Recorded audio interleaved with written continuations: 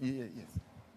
So, good morning, good afternoon, everybody. A warm welcome to everybody who's joining us live. This morning, Berlin time, we had a very good session on Chatham House rules, and I'll just take 30 seconds to tell you what it was about. We began by stressing that although this meeting is solely about accountability and war crimes in one situation, Ukraine, that the people involved in organizing it are very much not selective in our approach.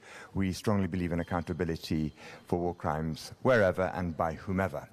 Our first session was on environmental war crimes, and we looked at that rather interesting discussion about how thinking has evolved in a positive direction, how people are now more aware of environmental action in general when an action is a war crime, and also the issue of how ecocide as a concept is going forward. And then after that, our second panel, we had a brief talk by the Nobel Prize winner of last year, Sasha Matvichuk, and then we had a panel on the various forms of technology and how technology and the advances in a number of fields have had really vital implications for investigations and ultimately admissible evidence. So before the next panel, which Janine will chair, we have two speakers. And the first one is Christoph Heusgen, who needs no introduction here in Germany, least of all this week. And secondly, but who was the leading foreign policy advisor to Angela Merkel and is now the head of the Munich Security Conference. I knew him when he was Germany's ambassador to the UN, and he was an extraordinarily supportive figure on almost every human rights issue. He drove the Russians and the Chinese nuts, actually. I'm not sure I ever told. They actually once complained to me about him. The Russians did, but so he was being very consistent in his views about human rights and war crimes. Christoph, would you very kindly tell us your latest thinking on the subject today? No, thanks. Thanks very much for inviting me here. I'm sorry I have to leave fairly early because this week I have to look after my small children. And thanks very much for inviting me to the Reckoning Project, but also to the Berghoff Foundation. The Berghoff Foundation is very special, and in some respect they're even better than the Munich Security Conference, because for an event tomorrow evening they even provide babysitters to speakers. So we don't do that at the Munich Security Conference, so thank you for this. Now, accountability is something indeed which has been very close to my heart. I come very briefly to also why that is so important to me, and I think for Germany. And my first Munich Security Conference, you were there this year. The first panel that I had after the opening was on accountability on the Russian crimes in Ukraine, where I had Kaja Kallas there on the idea of this special tribunal and the prosecutor general of the ICC, etc. So, and we'll have that again on the next Munich Security Conference. But why is this so important? And I just want to frame it a bit, because this is key on many issues that we have on the international agenda. And I come there when I look back at our own country, at Germany and Europe. Germany went to, when you look at the history of the post-war since 45, we have the longest period of peace in the center of Europe. In 78 years, no war, that's the longest peace period. And when you compare this to the 70 years before, we had 3 wars, and 3 major wars. We had the Holocaust, we had the Nazis and everything. And why is that? Because in Germany, I think we have took the lesson that from past we have, which I think one of the best constitutions, we have one of the best constitutional courts.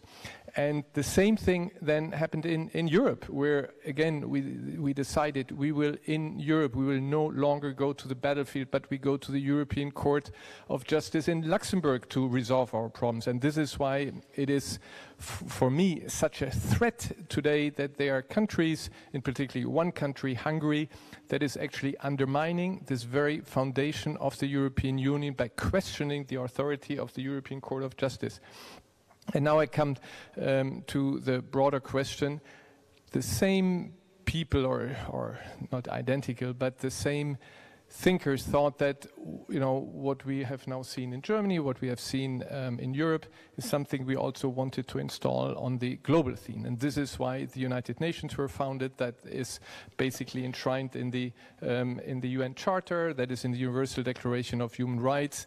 There was also the idea behind the most important institution, the Security Council, also the International Court of Justice, to try to have the same system as we have in Europe, with the executive, legislative, but then also the judicial part. We all know the flaws that we have on that level, and the flaws, of course, have to do that while in Europe, more or less, we are able to really then implement our law. There are huge fines that the European Commission can pay. We have it in Germany. On the global level, we are not there yet. There are some efforts. There is the International Court of Justice that when there are cases they look at, but they have to be asked. There are a few cases, I'm not an international lawyer, but these are special cases. The Security Council has to ask them. For instance, we had this on the last one, I think, was the case where everybody agreed that the Declaration of Independence of Kosovo would be assessed by the International Court of Justice, which actually said it was legal, but Serbia doesn't believe it until today. But this is a different case. So we have to see to it that international law is implemented. And there we come to the subject and see, well, we have to do it then also on with international criminal law. I think one of the best steps that have been taken during the last 20 years now, or it's 30 years, sorry. It's the International Criminal Court, the Rome Statute that we have, that cases that are brought there. The special courts were very important, Yugoslavia and Sierra Leone and Rwanda. And I think we have made some headway. We also have made some headway now with the universal jurisdiction of national courts, where we also can actually then see to it that people responsible for the violation of international law are prosecuted. I think that when 2 years ago we had the first case in Koblenz, this was really a triumph for accountability and for the rules-based international order. And this is why accountability is so important. The international law, the international rules-based order is so important, because if we don't apply that, if we apply the international law, the international humanitarian law with double standards, we are lost. And then you can no longer go and claim, yes, we have to implement international law, and people will laugh at us and say, well, double standard. And this is today even more important than it was before. I don't know if we have Americans here. This is, of course, something that is very tough for our American friends. I wrote an article a year ago earlier this year for Foreign Affairs. We also said, for our American friends, it's, you have to somehow try to get rid of the idea of American exceptionalism. You have also, if you want to cope with the challenges today, you are no longer the superpuissance. To stay really, to really keep also the moral upper hand, you have to also implement international law, and there are so many cases where American friends didn't do it. It's very good what the Biden administration has been doing. Biden, in his speech at the UN, was actually subscribing to this. He's getting closer to the Rome Statute, and there I think he has the right instincts, but I don't have to tell you anything about what is happening in the US. So I'm coming closer to where you are about accountability in Ukraine.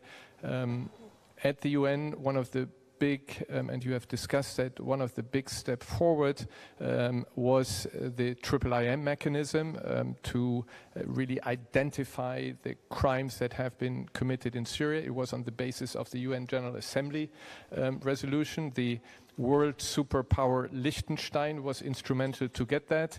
We were discussing before, would that be possible also for Ukraine? I think it is not as likely to get in these circumstances. I had hoped on Ukraine, and I'm no longer in government, but I was from the outside also pushing my government to say, early on, why don't you go to the special court on the crime of aggression to get the Russian leadership, because I think the hybrid courts will not do the job. And until we have the ICC actually have also the crime of aggression in the Rome Statute, I will not live that. By the way, because you discussed it, I'm also absolutely of your view that you, I think, shared today, that on ecocide, this should be the next stage where we go to enter it into the Rome Statute. So I think I would like to really recommend the Reckoning Project for their tremendous work. We know it from the IIIM and other mechanism. At the beginning, there's a lot of enthusiasm. After a while, things calm down. I remember, you all remember the murder of Hariri Sr. You know, there was a big enthusiasm about the men to try out who was there. In the end, it couldn't be carried out to the very end because there was no more funding on this court. So it is very important that you get this support. You discussed before what is needed for this. I don't need to repeat that you have those who get the facts, get the facts right, so it can be actually prosecuted. I have a lot of sympathy for the one who said this before. You know, for these guys between 60 and 70, they are not so computer. You need you have to do it user friendly. I'm with him on this, but of course you need of course you need computer. You need to do this. I mean, to have it in a way, in a digital way, that you get all the facts. And one other guy said, yes, there may be some corruption taking place with some digital, but if you have the number of witnesses, no way somebody gets away. So let me finish with this, say that it is very, very important that we do this, that we get the perpetrators to court if we owe it to the victims, and it is very important for the future, because if those who are committing these horrible crimes get away, they have to pay a price. I always say those who do this have to have the feeling that they always have to walk with their back against the wall, because there may be somewhere, I know that Putin cannot travel to South Africa, that while Lula has invited him to Brazil, his court has said, no way, we're going to arrest him. And I think this is a very, very good case. Of course, there are individual cases, we have to do it. Last point, because you also talk about post-conflict reconciliation, something very important, and there I can only advise you to look at Colombia. I just met with the Colombian ambassador here, and she told me that the new president is really working very hard on this. The Nobel Prize winner Santos, what he did with the different committees there, they're still working, and apparently with this reconciliation committee where perpetrators have to meet their victims and all this, in small, it seems to work. Is this something for other crises? I don't know, but I think it's very good that you look at it. So with this, thanks for having me. Thank you so much.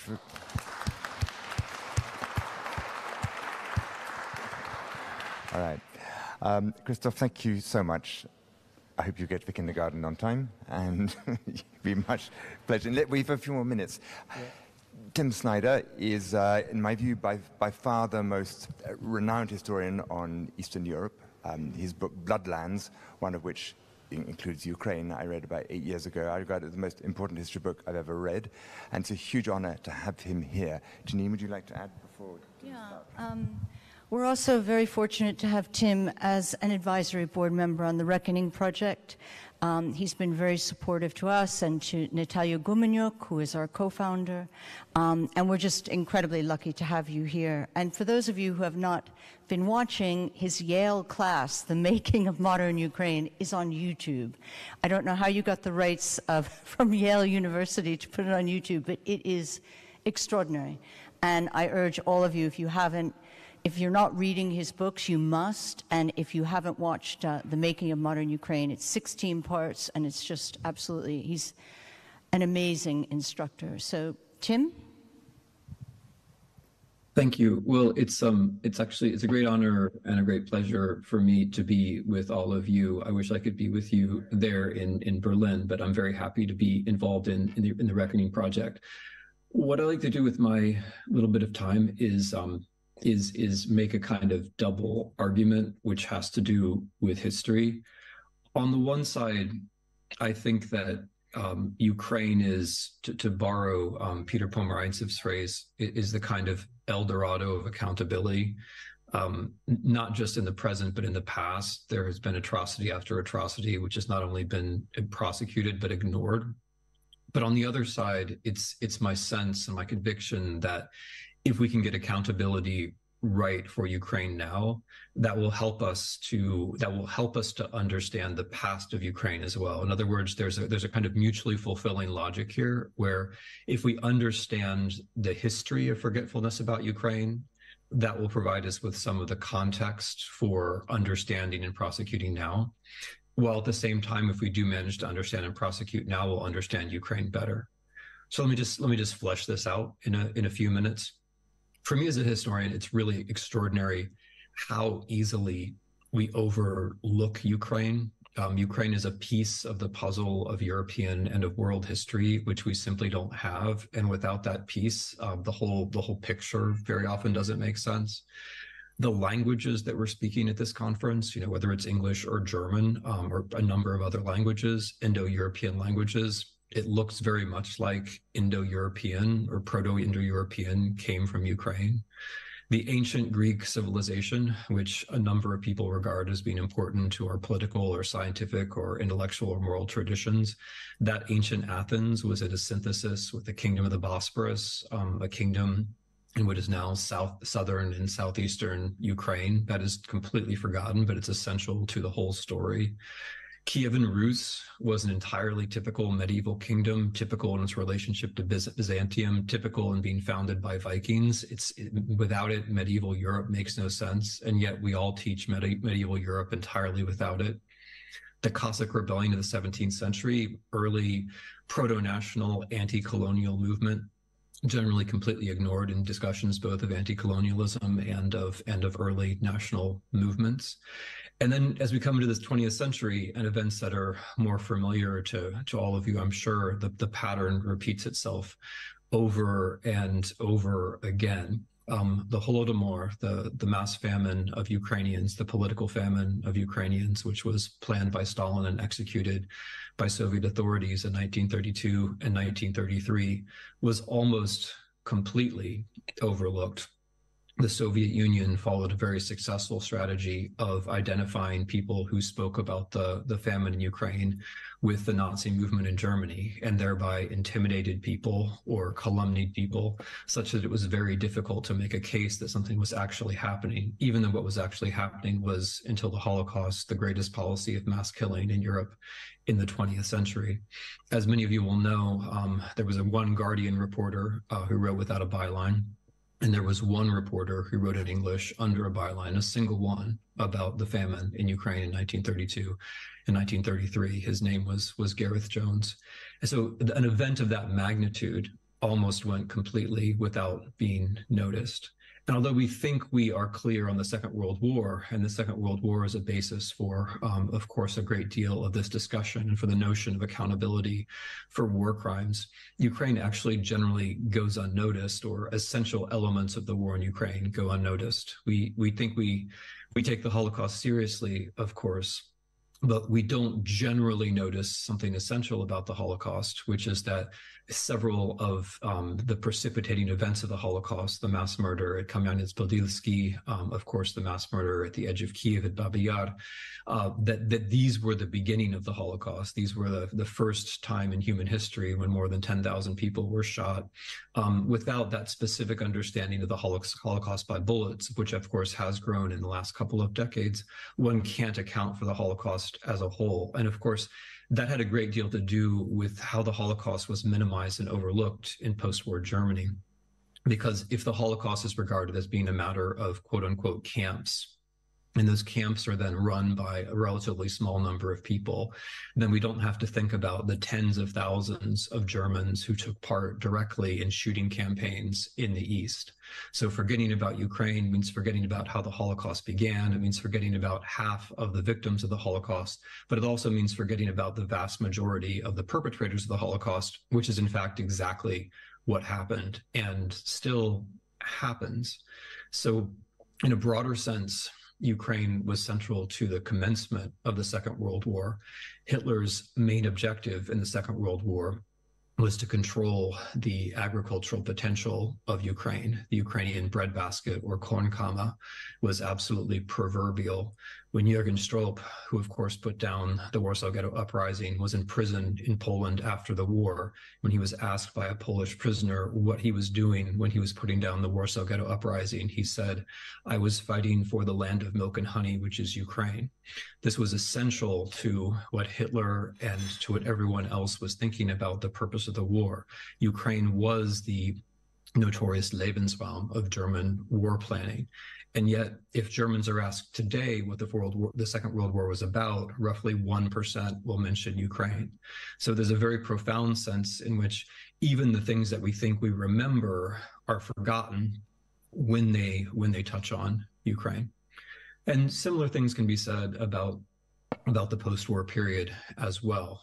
It's certainly true that when we think about the Gulag, although it's not something which we've forgotten, of course, very few people will recognize or remember that Ukrainians were hugely overrepresented in the Gulag, especially in the period after the Second World War. When we think about the late Soviet Union, and we think about dissidents and political prisoners in the 1970s, we're very apt to overlook the Ukrainians and the very specific arguments they made about human rights. No one forgets about Chernobyl in 1986, of course, but Chernobyl is a very good example of how something which is a specifically Ukrainian event can have political resonance and largely get lost. Likewise, the end of the Soviet Union, this is no longer an atrocity, but this is just something that we overlook. And this has been on my mind with respect to the Budapest Memorandum. When the Soviet Union came to an end, it was not Russia, but Ukraine, which was the country which was essential for making this happen. It was without Ukraine, there couldn't be a Soviet Union. And yet the vast majority of us in the West, I think it's fair to say, concentrated on Russia and thought about Ukraine as a problem rather than as a solution, or rather than as a key element of what had to happen going forward. And then this in turn is essential to how we reacted to the Russian invasion of Ukraine in 2014, which was, of course, also a violation, although almost no one talked about it at the time. It's a violation of aggression, right? That was a war, that was a completely unprovoked war of aggression. It was on a smaller scale than 2022, but it was nevertheless an unambiguous violation of international law. And yet we found ways not to see Ukraine.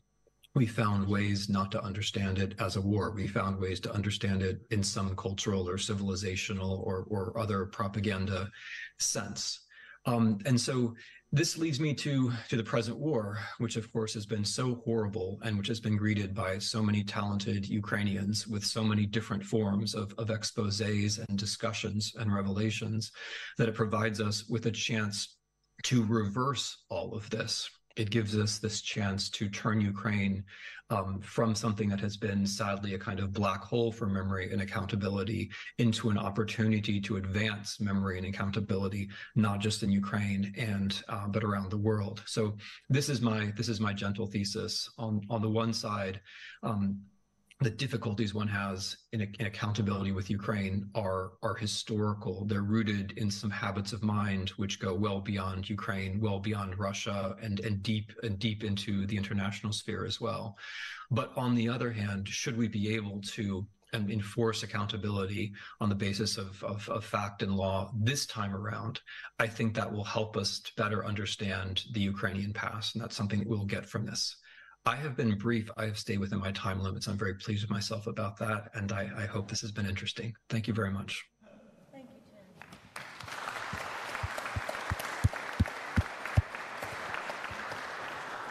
Tim. Thank you very much indeed. Also, both of you for being very concise. So much appreciated. It's time for the next panel now. And I'm gonna... Thanks, Tim. Thank you. Thank you.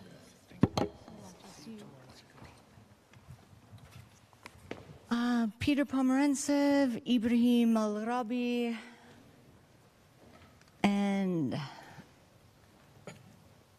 Dr. Beth Van Schaak, who's online. And Sevgil. Sevgil, can you hear us? We can't hear her yet. Okay. Yes, I can hear you. Okay. Okay. I'm here. We've got 4 minutes. Should we start early? Okay. Do we have Dr. Van Schaak online? I came up wrong. We've got Darth Vader online, but... All right, let's try. For some reason, my video's not working. No, neither is the audio. But...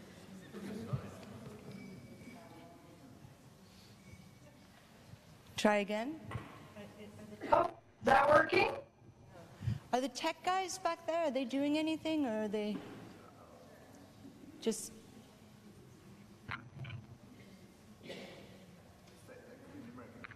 Yeah, no, but I think it's there.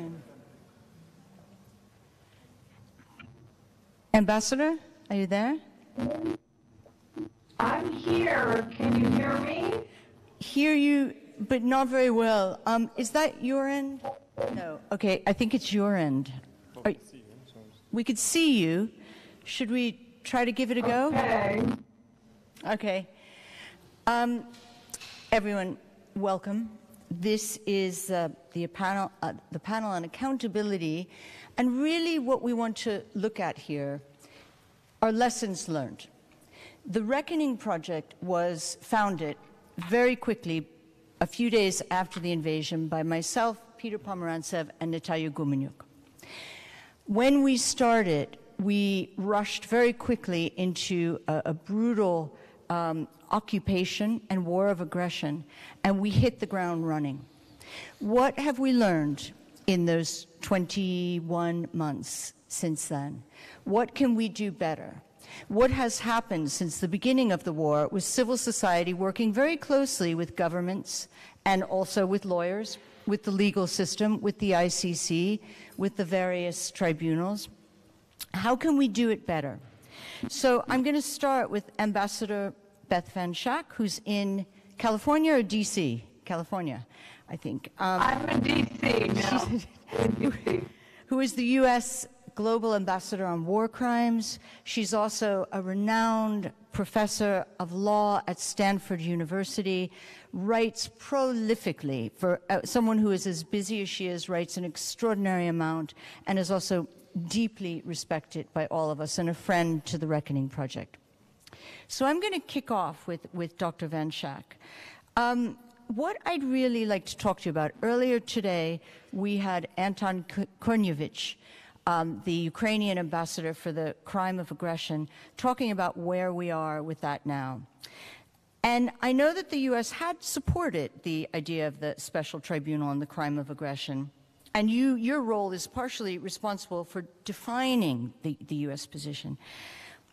I'd like you to talk about where we are now with that, how you feel about other courts, what other options we have for getting the pathway of justice opened, and more importantly, is it unlikely Putin will be prosecuted whilst he is a sitting head of state?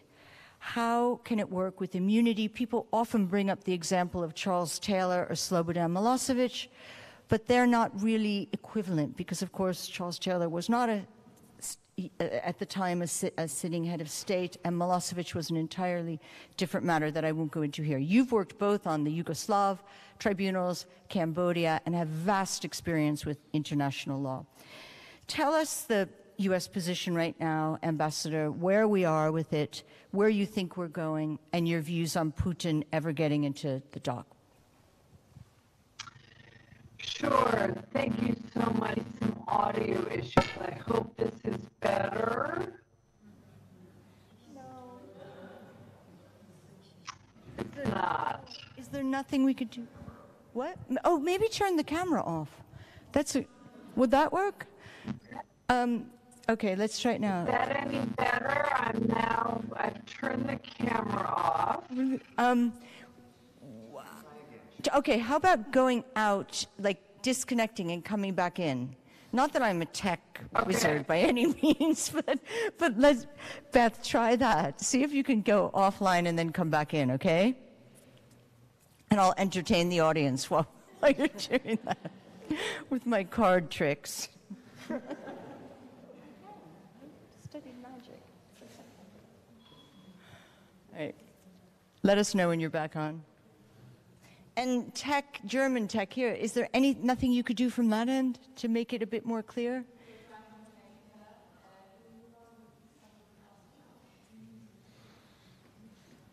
Okay, well, in the worst case, if not, I'm calling Fred back up on the stage, or Natalia. Okay.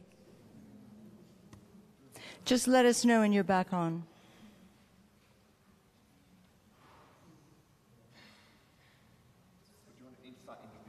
Oh, okay. All right, so then let's go to Ibrahim. Ibrahim Alabi is the Chief Legal Counsel for the Reckoning Project.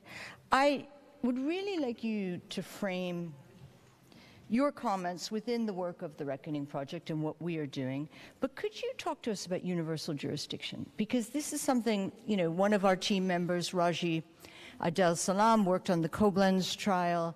We are working on something, I don't know if I can say it yet, but is this the future of war crimes tribunals? Is this the way that justice is going to move?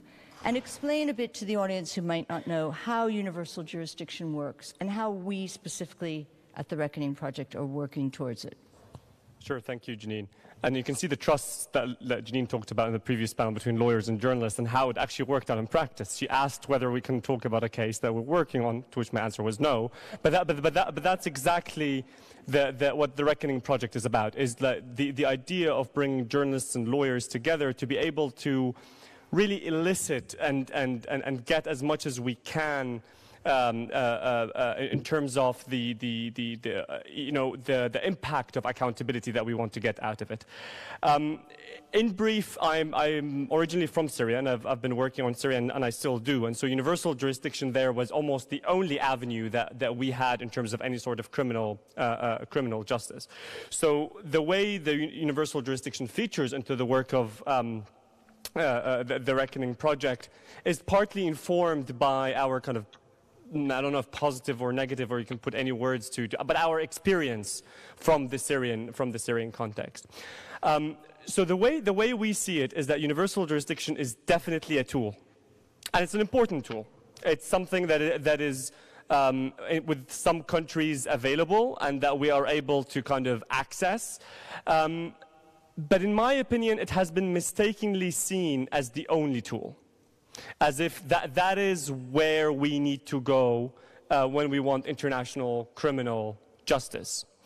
And in our opinion, and how we see it in the Reckoning Project, it is mistakenly seen as such, because domestic jurisdiction should, in our opinion, be seen as the mitigation for when we don't have, when it comes to these international crimes. And this was the German position that at the UN, that Germany is doing what it can because there is no international tribunal to be able to look into these things. So, in a way, universal jurisdiction is really a way of showing leadership, of countries saying, we will domesticate these things, we will investigate them, we will look at what we can do.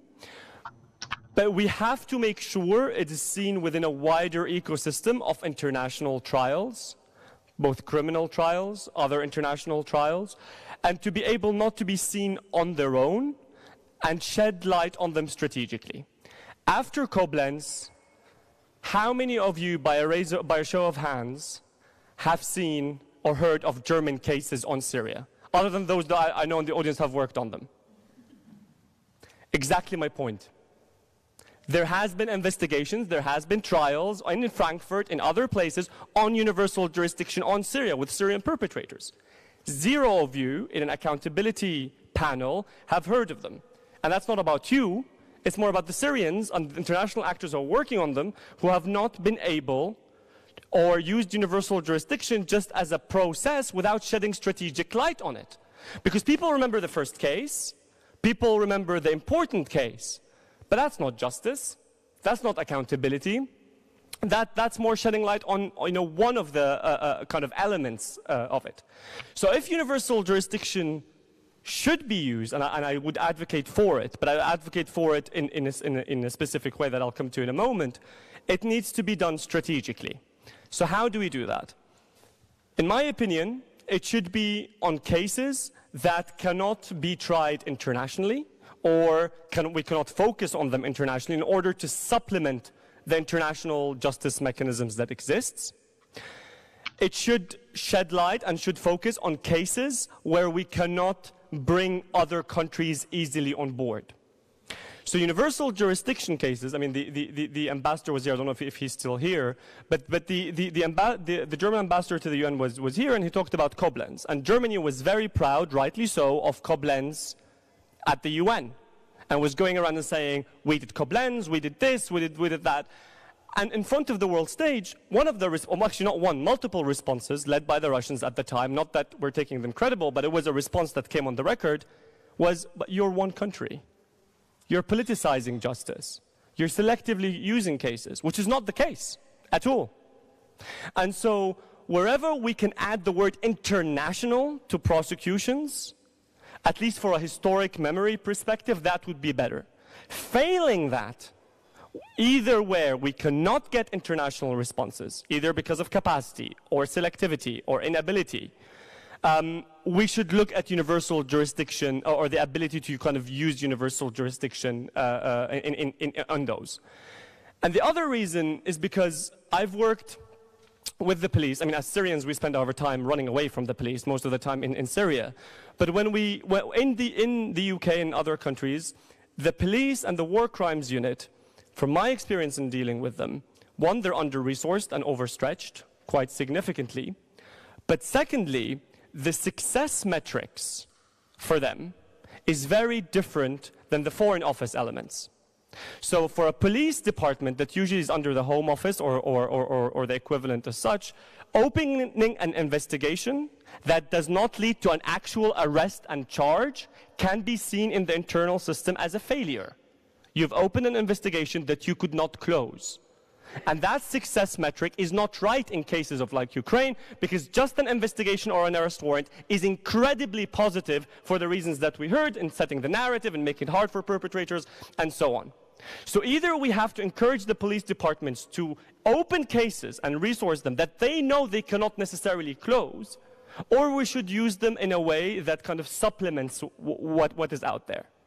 So in short, universal jurisdiction is an incredibly powerful tool that shows leadership, that should be utilized, but again, it should be utilized strategically, and that's what the Reckoning Project will try to do, to shed light on the investigations, to shed light on the outcome, to shed light on the witnesses, the stories, what is happening with it. And the incentive structure of success should not necessarily be if I can arrest or convict, because as we know in a lot of these cases we can't, and therefore the police should not be discouraged from looking into these things when they cannot, because the impact, the positive impact from simply opening an investigation can be enormous. And that's what the policymakers across government really need to realize to make the benefit out of universal jurisdiction.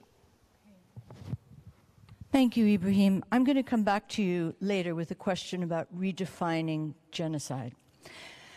Ambassador Van Schaik, are you there? I am. Is this any better? Yes, yes. Okay. Yay.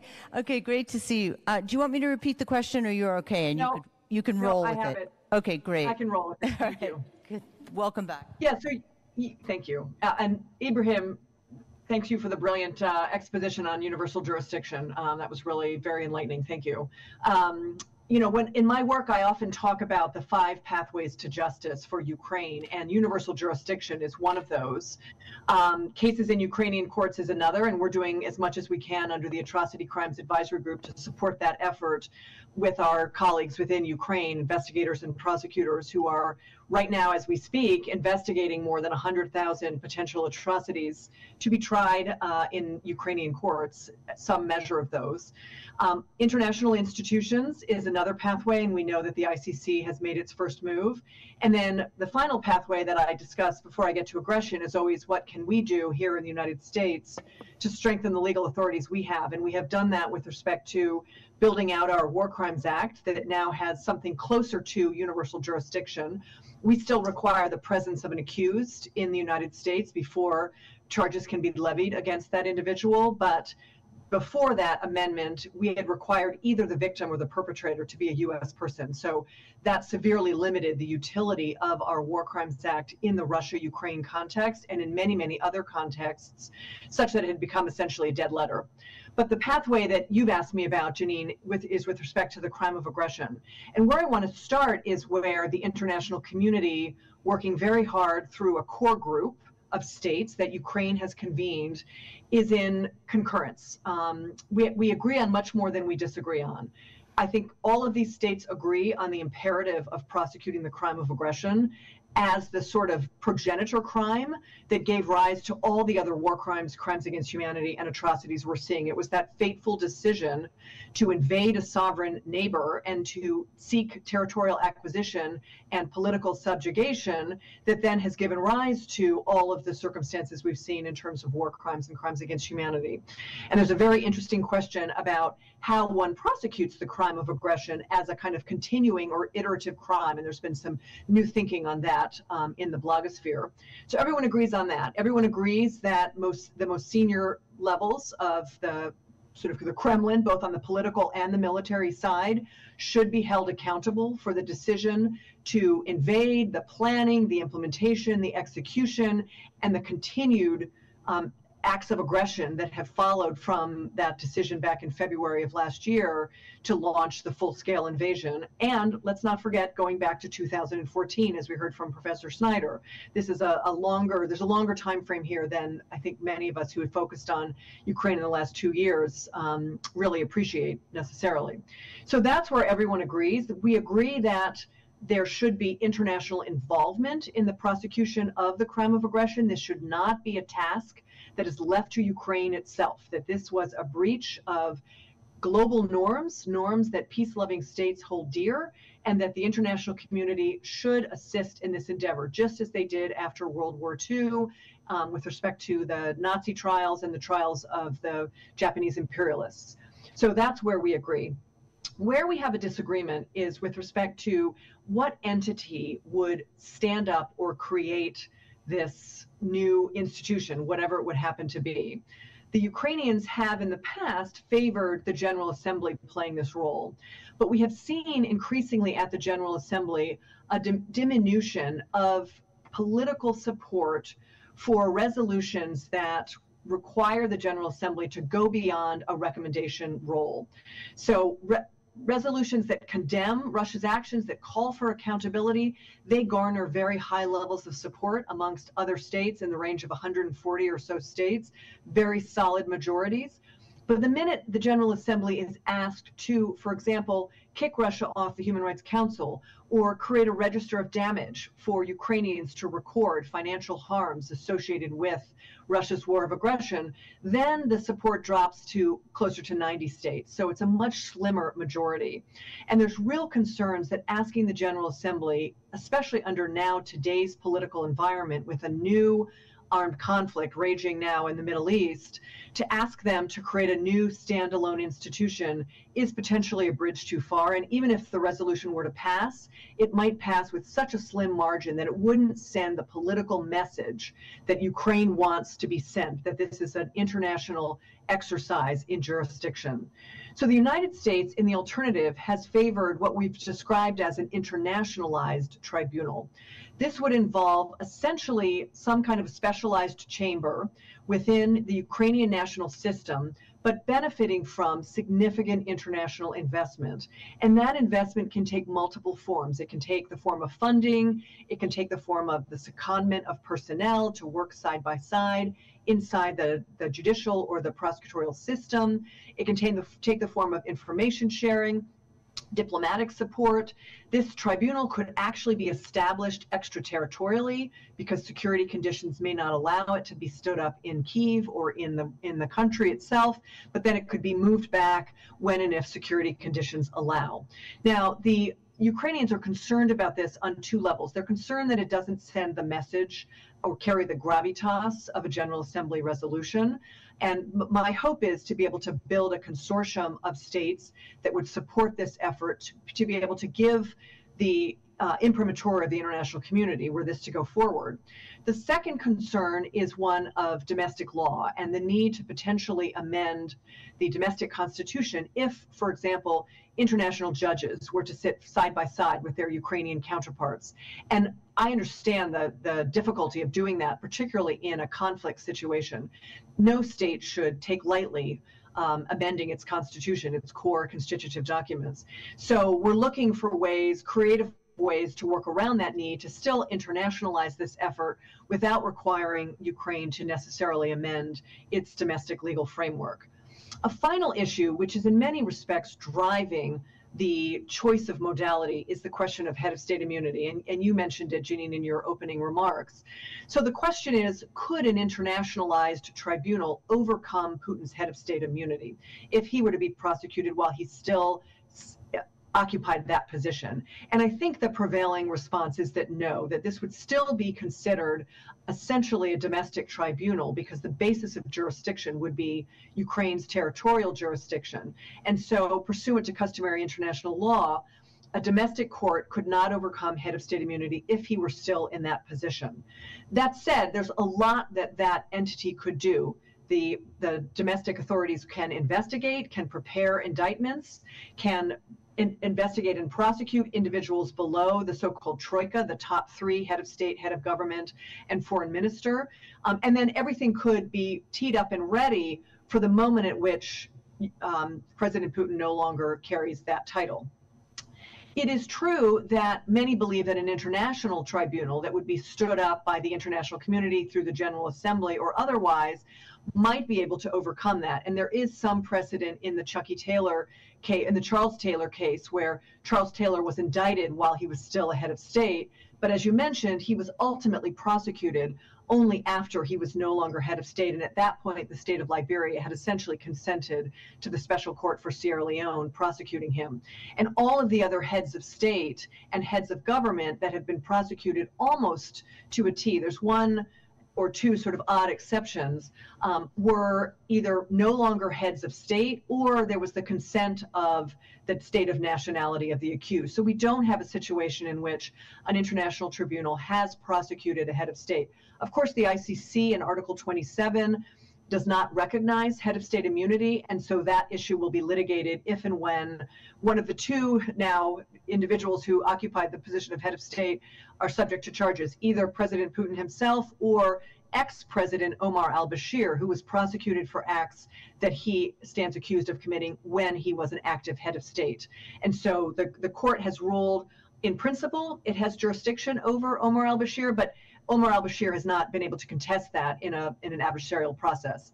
So to get to your last question, which I think is where we have ultimately landed, the possibility of President Putin standing trial while he is still a head of state, I think, is vanishingly small. And so we should not allow this tail to be wagging the dog of what the modality of this new tribunal is. And we should move forward with what is immediately available and could be stood up now, rather than hoping for an elusive international tribunal that may not have the votes at this point. Now, 2 points to make before I close. Number one, we're not sitting idly by while the international lawyers are debating this within the context of this core group that Ukraine has convened. There is now standing up in The Hague, the International Center for the Prosecution of Aggression, and a number of states have relocated their national prosecutors to The Hague in order to contribute to this sort of prosecutorial office. We have a seasoned prosecutor from the Department of Justice that is playing that role now. So that really, I think, expresses the degree and level of support that the international community has placed on the imperative of prosecuting the crime of aggression. And then the second final point before I close is the Europeans have been exploring very creatively other ways to imagine how to bridge the gap between an internationalized tribunal and a full-scale international tribunal that is the model that Ukraine favors. And this would involve a number of states that have aggression within their domestic codes coming together to stand up a tribunal, and then Ukraine could transfer proceedings into that new institution. This is a model that is still subject to a lot of discussion. We're waiting for concept notes to flush out some of the core questions, but suffice it to say that the international community is still working hard to come up with a model that works and that can start thinking about prosecuting these cases as they appear either from the Ukrainian national system or as part of the work of the International Center for the Prosecution of Aggression. So with that, I'll cede the floor. Thanks so much for including me in this conversation. Thanks, Dr. Van Schaack. Do you have to jump off now, or are you, because there's one more thing I do want to ask you, but I can come back to it after I go to Sevgil and Peter. I can stay on, but I would have to jump off afterwards. So why don't you ask me now if you don't mind? Okay. I don't mean no, to absolutely. monopolize the conversation, but your role as global ambassador for war crimes, you're traveling far and wide. You're with the Rohingya. You're writing about the Uyghurs. You have an extraordinary dossier, exhausting, but hugely important. I just wanted to ask you, in the time that you've been working on Ukraine, what you see. Do you see a hastening of the international justice system? Because we know with Bosnia, it took so long. Rwanda, there are still perpetrators roaming around London. And the question that I'm always asked as executive director of the Reckoning Project is, but when are we going to get these guys? And with lawyers like yourself and Ibrahim, justice is a long process. So I just want to come back to you either now or before you hop off. Just where are we in terms of Ukraine, and how do you feel realistically it will be before we actually see, pragmatic on the ground tribunals or bringing people, to the docket? yeah, it's a terrific question. And I have both an optimistic and a pessimistic answer. So I'll start with the optimistic answer. I, too, was a part of the standing up of the International Criminal Tribunal for the former Yugoslavia. It was my first job out of law school at the end of the 1990s. And, it was a very long process. By comparison, in this context, the international community has mobilized with a degree of alacrity that we really have not seen in other situations. Everything from standing up a joint investigative team amongst some of the regional states who are now prosecutors talking to prosecutors, sharing information, the standing up of the Atrocity Crimes Advisory Group with the US, the EU, and the United Kingdom now has been opened up to additional states. We've created a multinational fund in order to ensure the longevity of that effort. The ICC itself moved very quickly. The prosecutors sought arrest warrants against President Putin himself and Maria Lvova-Belova. We have all of the civil society work, including the Reckoning Project, and your really unique wedding of international criminal law expertise and journalistic acumen to be able to create reporting that can be used in accountability processes. But all the other local grassroots civil society and actors, including the creation of digital vaults to be able to secure and lock down digital artifacts of war crimes so that they can be used in criminal processes. all of this, I think, is a really tremendously good news story. And I think it's a situation in which this rising tide is going to raise a whole number of boats, including in other situations and contexts. We're developing our expertise, we're building relationships, we're building confidence in our ability to use universal jurisdiction, and there's a lot of creativity around institutional design. So that's all the good news. The bad news, or the pessimistic side of things, is very little can be done without custody of the accused.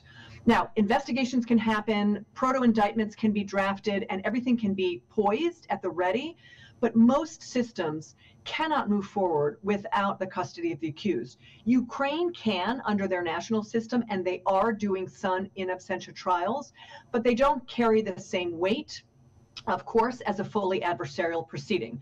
The ICC cannot operate without the custody of the accused. And many of the European states that are supporting the idea of a prosecution of the crime of aggression disfavor any sort of an internationalized model that would rely upon in absentia trials. And we've seen a grand experiment in this in the Special Tribunal for Lebanon, which after millions and millions of dollars having been spent, resulted in just a judgment on paper against a handful of in absentia defendants. And so it is unlikely that the international community will want to repeat that experiment. And so what is holding up more visible progress here is the lack of custody. Now, we know that after conflict situations, perpetrators are on the move. This has been the case in every other conflict that we have seen. And now we have prosecutors that are increasingly ready to move forward quickly because they've done structural investigations, they've prepared dossiers, they have fulsome files on individuals, they're in touch with each other so they can track the movement of individuals. Why do these individuals travel? Well, sometimes they become persona non grata in their system, or there's a political transformation and they're concerned about the alternative if they stay within their national system, or they want to go shopping, or they have a kid in school somewhere.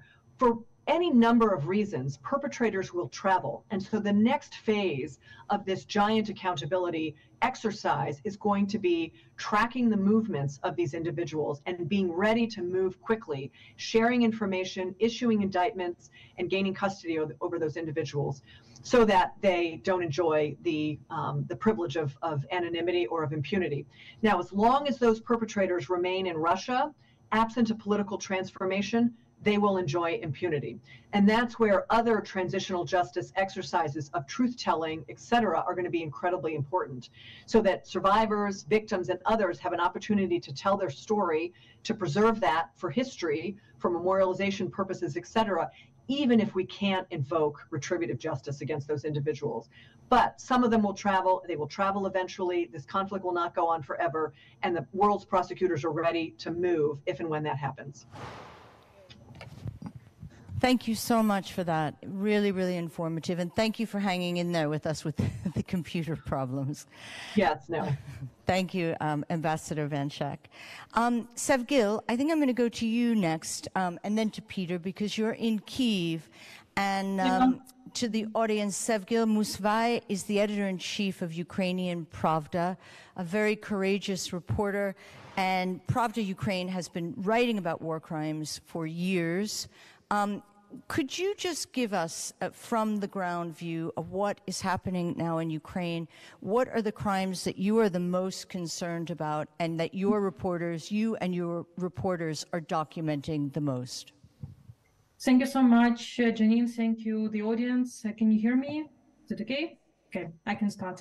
First of all, thank you for your support of Ukraine. I know that you are incredible partners, and when people usually ask me what is this war about, I answer that there are some of aspects of this war. Of course, this is war for independence of Ukraine, because Ukraine is fighting for the right to exist. Of course, this is war between two systems, democratic and authoritarian. But for me as a journalist, it's first of all the war between truth and lies, and the war to the right to call a spade a spade. And for the last 20 months of this war, together with my colleagues, we heard different stories of war crimes that Russia committed in Ukraine, and from residents of cities and towns in different regions of country, and the equally horrific outskirts in Kiev or small city of Trostinets near Russian border, or Kharkiv region. So what we saw this year is amputated body parts, broken limbs, electric torture, sexual exploitation of women for food, raped men, children, elderly people, execution of refusing to cooperate, shooting on peaceful evacuation convoys, hanging, interrogation with hammer, so everything. And all that residents of liberated cities or those who managed to escape told me or my colleagues. And we actually learned the truth about these crimes thanks to journalists, thanks to work, for example, Reckoning Project as well, because journalists of this project worked on the ground. And also we were the first journalists, among the first journalists who had an access to Bucha, for example. And even in Bucha, why it's also important to cover these war crimes. For example, we had also our personal stories with Bucha, because the father of our colleague, Valery Kizilov, he was shot by Russians in the beginning of March 2022. And we also were able to publish an investigation about his death, about soldiers who committed this crime, about actually all obstacles and all details about this crime. What also I want to say that this is interesting because, like when I was growing up in Ukrainian Crimea and dreaming about becoming a journalist, I also read a book about Anna Politkovskaya, who was reported about Chechnya. And then when the war started in Ukraine, I compared what Russians committed in Chechnya with what Russians committed in Bucha or other cities of Kiev region, and actually it's the same. So this is a part of, I think that Peter will tell you more about Russian warfare and propaganda as a main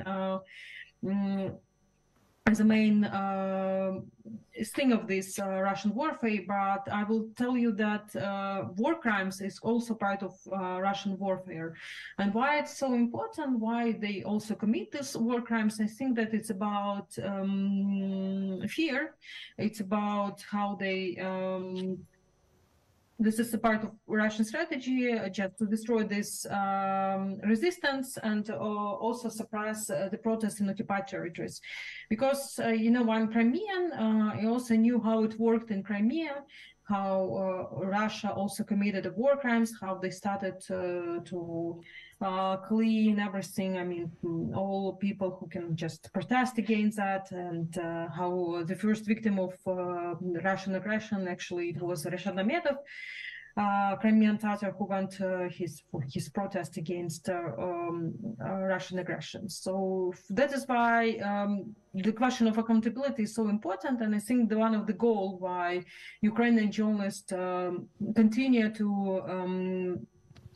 find these evidences about war crimes, why they still publish a lot of investigation about the war crimes, is about accountability. And I think this is the main goal of Reckoning Project as well. Another goal, of course, of Ukrainian journalists and Ukrainska Pravda journalists, we all knew that even our national system has more than 70,000 cases now, and it's impossible just to write the stories about all of them. But people are not numbers, and first of all, it's about providing a memory for these people, providing the stories of these people. But also, I want to tell a little bit about lessons learned for this 20 months of war. Of course, there are a lot of lessons that a journalist learned. First of all, just to continue to do this work. Even I do understand, for example, as a journalist, that topic is not so much popular now, for example, for Ukrainian audience, unfortunately, because people are tired of that. But we continue to cover the most important topics and the most important crimes that Russia committed in Ukraine. The last one, for example, the village of Groza, it was around 3 weeks ago when Russian missile killed more than 60 people in a small village where just 300 people live. So this is important to focus in such stories. But two important topics I think that we have to focus in the future. First of all, the deportation of kids. Unfortunately, it's very difficult to find information about that. It's very difficult to find evidences. Unfortunately, we are not so much successful in that topic.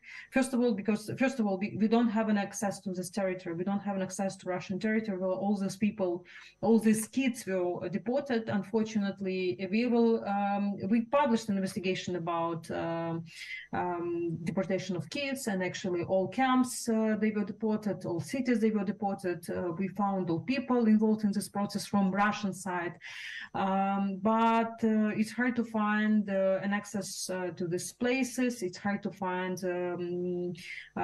people who are able to find these places in occupied territories, unfortunately. That's why here we have to think about collaboration with foreign reporters, with international reporters, with also people from civil society as well. Another topic, unfortunately, this topic is not popular among Ukrainian journalists, among Ukrainian media, captured civilians. All human rights defenders in Ukraine will tell you that there are more than 50,000 civilians that were captured by Russians from the beginning of full-scale invasion. And unfortunately, you know that all these people could be tortured, but there are no so much attention for this topic, and unfortunately from official side as well. So our authorities, they more focus now on the protection of kids, they more focus on now of captured soldiers, captured Ukrainian soldiers, militaries, but unfortunately the question of civilians who were captured by Russians from the beginning of war is not popular and absolutely underestimated. For us, it's important to bring justice, to bring accountability for Russia in this topic, and this is the main goal of all Ukrainian journalists. I think that not only find these cases, not only tell the stories about these cases, but also to continue this work with providing more evidences and to these important topics that need more attention from international journalists, from human rights defenders, deportation of kids, with providing more evidences from occupied territories, and the second one, civilians who were captured by Russians, underestimated topic that we have to focus to. Thank you. Thank you so much, Sevgil. Mm-hmm. Peter Pomerantsev, part of a project the Reckoning Project is now working on is propaganda, and how it could be used, or can we actually use it as a war crime? Can you just talk us through this historically, what happened at Nuremberg, what we're seeing now in Ukraine, and how we can kind of thread this together? And can you, because Peter is an expert on Russian disinformation, what's coming out of the Kremlin now? What is their propaganda machine? How are they working? And then I'm going to come back to you about indoctrination, which is a separate thing. Thank you, Janine, and thank you, my co-panelists. So just to be clear, like Sevgil, I'm not a lawyer. My background is in journalism, in media and storytelling. But I guess this is where these things really meet, which is what is the potential legal accountability of propagandists. So I'm sure my legal colleagues can add so much more than I can, but as I try to understand this topic, I realize, how complicated it is. This is the collision of two great principles, the principle of freedom of speech, and at what point does speech become liable? It's very complicated. I think actually you mentioned Nuremberg. We've talked about Nuremberg a few times today. It's very emblematic. At Nuremberg, there are two Nazi propagandists on trial. Julius Streicher, the editor of Der Stürmer, is found guilty. he was actually, I think, found guilty of incitement and sort of creating the environment where the Holocaust was possible. But he was also a senior Nazi official. He was a Gauleiter of Nuremberg. So I think it was quite easy to show that he was part of the planning as well. Hans Fritzsche, who was the main editor of the Reichsradio, the sort of 7 p.m. Newscaster on the Reichsradio, was found innocent because basically they couldn't prove that he knew about the atrocities being committed, that he was part of the planning. And he was just like, Goebbels gave me some stuff to say. I said it. What do I know? It's just words. And words make nothing happen.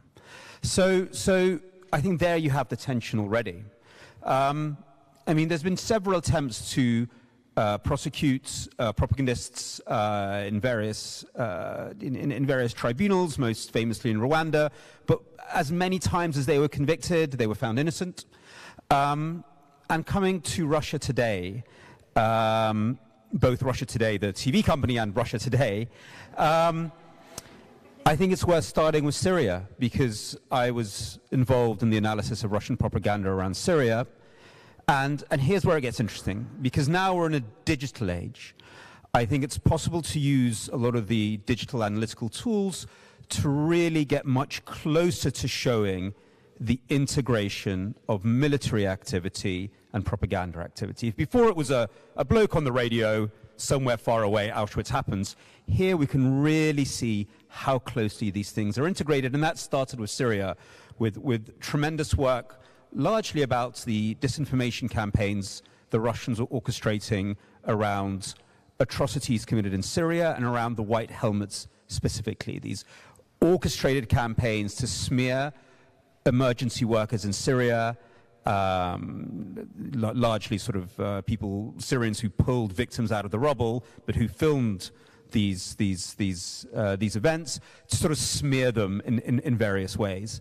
And we could clearly track how that was orchestrated, how that was tied to specific attacks on infrastructure and on civilians. So that, I think we're in a new media era, and that means we don't just have to think about Nuremberg. We don't just have to think about Rwanda. We have a new media landscape, which I think calls for a moment where we can re-examine the delineation between horrendous speech, and I'm very much of the party that says you should be allowed to say whatever you want within existing laws, and something else, which is the planned, coordinated integration of propaganda in order to, often to aid and abet crimes. We're not even saying they're the main cause a lot of the time.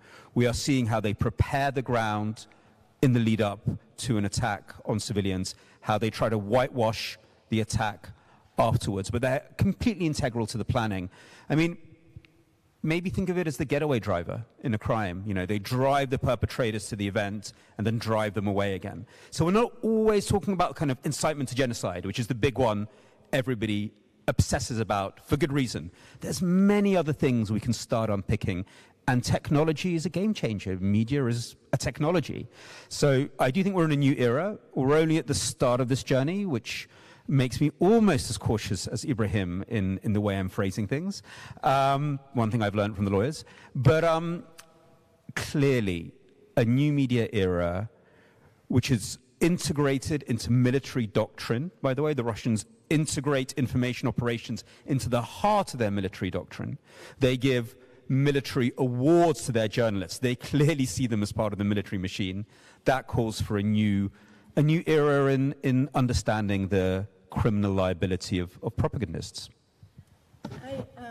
Who are you watching the most closely in Russia now? Who are the journalists, and what are they saying? And also, what about that example of Bucha? Wasn't there things just before Bucha happened that, and I know you and I always have this discussion about Mykolaiv in Rwanda. I was in Rwanda in '94, unfortunately, and you always say, no, Rwanda is not a good example. Mykolaiv, which was the radio station, of course, that incited the Hutus to slaughter the Tutsis, saying over and over, they're cockroaches, kill the cockroaches. What happened with Bucha, and who do you look at in Russia? When you're studying this, can you give us a specific one or two examples of people and what they say? So, okay, Bucha, we have a correlation. This is exactly the sort of thing we're going to explore. And the correlation has been published by... Can we talk it's been not by us. It's a correlation that's been published by multiple researchers, including by the Global Engagement Center of the US State Department, which basically shows that, look, there was a switch in propaganda speech from the most famous Russian propagandists. So these are the official state propagandists, Kisilyov, Solovyov, Simonyan, who everybody focuses on, the Hans Fritzschers of today, the people who go on media and make these horrific statements. And look, there's a very noticeable switch.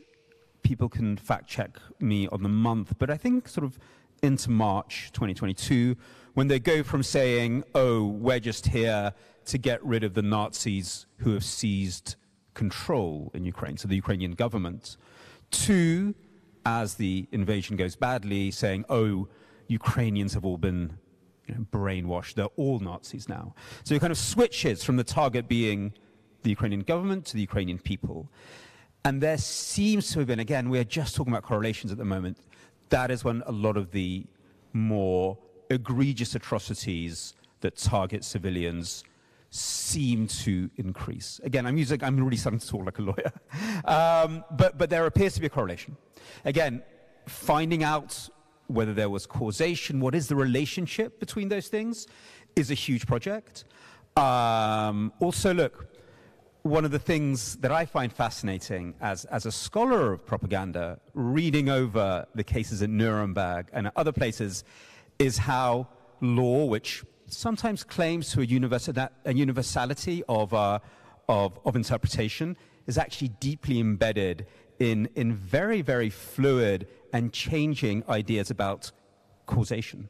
So back in the 50s, we had a very different idea about how media influences people to how we think about it now. So what do we even mean by causation? I mean, I know law loves to be above the world. When you get into the details of something like, the effects of media, you are so in my territory. So there is much to think about what does the word causation even mean? How does media actually influence people? So very, very dense territory, but there is this correlation that has been pointed out. Everybody's looking at the loudmouths, yeah? Everybody's looking at the Simonyans, the Solovyovs. I'll be honest, I'm least interested in them. They are purposefully, aggressively using types of blatantly, and now I'm going to be a journalist, blatantly genocidal speech with cause to liquidate the Ukrainian nation. But they're doing that in the full knowledge they're not going anywhere. In the Russian system at the moment, like in many dictatorial systems, if you want to win the trust of the leader, if you want to rise in the system, you need to splatter yourself in blood, like in a mafia organization, yeah? So they're doing this almost on purpose. They're pouring blood on themselves to say, trust me, dear leader, and elevate me in this system. They're not going anywhere. I'm not interested in them. I want to bring down the whole system. I'm not interested in 2 or 3 voices. They're replaceable. I want to bring down the whole system. To bring down the whole system, we go after the funders. We go over the advertising that still exists on many of these TV channels. Yeah? We go over the people who rebroadcast them. We go after the technology companies that further distribute. So I'm interested in the system. I'm interested in undermining the system. And if we get a couple of loudmouths in absentia, who want us to get them, by the way, it's embarrassing if you're in the Russian elite and The Hague hasn't got you, because Putin's been got. You want to be you want to be there. It's kind of embarrassing. So they're the ones who least interest me. I think about this systemically, and it's a huge challenge, but that's what we're here for. I'm going to come back to you. How are we doing for time? We have until 4 or 4:30? 4:30, okay. Ibrahim, Peter just mentioned the G word, genocide, which we're all very cautious of. Ambassador Van Schaak has said in interviews and written about how high the bar is legally if we go after the charge of genocide. Srebrenica, 1995, it's still disputed, the language of was it a massacre or was it a genocide? I was there, I say genocide. Ukrainians have been pushing for genocide, the genocide charge, and yet we know it is a very high bar, and also, as Natalia and all of the researchers would say, we have so many crimes that are, I'm not going to say equally important because they're all horrendous, but we have so much torture. We have so much arbitrary detention. We have so much forced disappearance. So do you feel like we're right now with the whole Ukrainian accountability issue that we're redefining genocide? Because now we also have cultural genocide. And the Reckoning Project is involved, sponsored by the German government, thank you very much. The children, you know, the stolen Ukrainian children who have been taken from their homes, or in some cases their parents did sign forms to let them go to summer camps. And they are in Russia being Russified, and that is called a cultural genocide. So is the destruction of monuments. Where are we on this legally? And how, and also the elephant in the room, there is another war going on in the Middle East right now, which that term is also being tossed around, rightly or wrongly. But where are we in terms of Ukraine accountability? This is a panel about lessons learned and where we are down the road, 20 months on. How do we redefine genocide? Thank you, Janine. I guess my first question is, why, like is not the word that I'm looking for, but why do people feel, why do victims feel, why do governments feel like genocide, they would like what happened to them to be described as genocide? And I think this should be the starting point. I'm not a social scientist, and that's not my expertise. So if I look at it from a very penal perspective, you get the same sentence. I mean, what's the sentence for a war crime versus a crime against humanity versus genocide? It's the same. I don't think there is a criminological, hopefully we don't get there, that there is a criminological situation where you can torture someone as a side of penal because now you've done a worse crime. It's either either it's a life sentence or in some countries the death penalty, and that's as far as you can get. So the penal is the same. The difficulty in prosecution is 100 times harder. If I can get someone on a war crime, that exact same someone on a war crime, or I can charge them as genocide.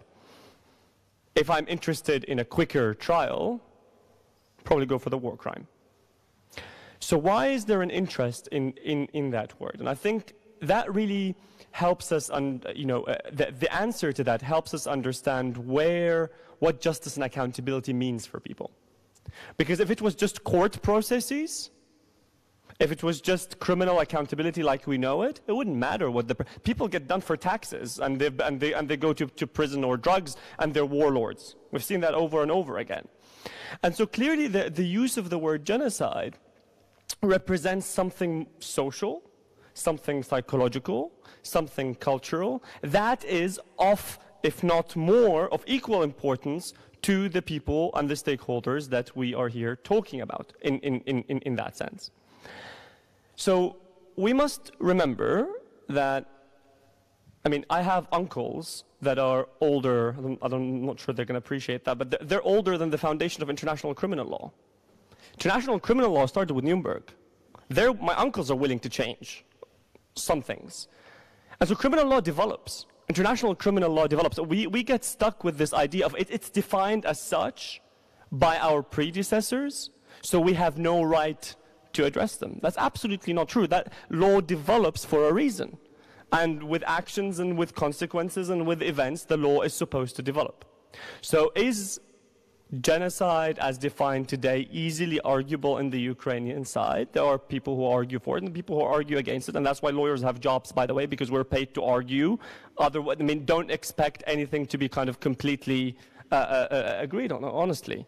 And so it's not like the technological thing where you input data and you say genocide, no genocide, right? Like even when the ICTY was established, the Yugoslavian court, the first defense was the Security Council does not have the right to establish a court, and people pushed back on things. So no one should expect that terms like this, or whatever crime or whatever perpetrator is going just to give in for whatever definition we choose, or whatever legal instrument we decide to apply, or whatever method of court we decide to establish. It will always be a fight. It will always be an argument. And so the question is this fight and this argument worth having? And at the Reckoning Project, our answer is absolutely yes. And absolutely yes, because it shapes a narrative. People remember those who were charged with genocide more than those who were charged with war crimes. I don't know what this, I married a psychologist, I'll ask her that. I have no idea why. But that G word that you're using, it really kind of sticks there. There are studies of genocide, there's books around genocide. It's more for a historical narrative that seems as important as trying to find ways to deal with the laws.